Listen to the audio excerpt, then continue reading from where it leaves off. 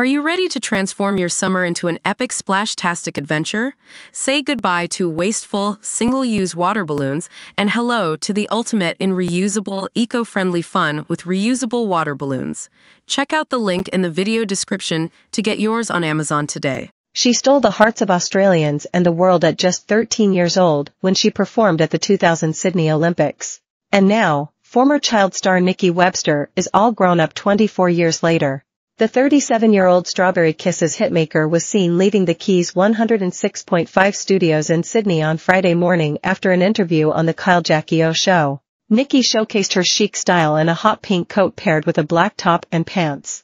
She accessorized with a black belt that featured a gold buckle, plus black and gold pumps. Her blonde hair was styled out in loose waves, and she opted for minimal makeup for the radio interview.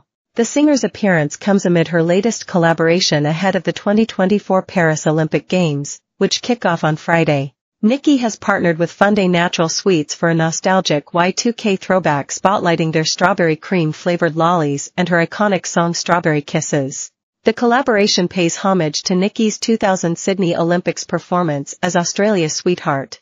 Nikki Webster rose to fame in 2000 when she performed at the Sydney Olympic Games opening ceremony, which she used to launch her career as a pop star, whose biggest hit was the 2001 song Strawberry Kisses.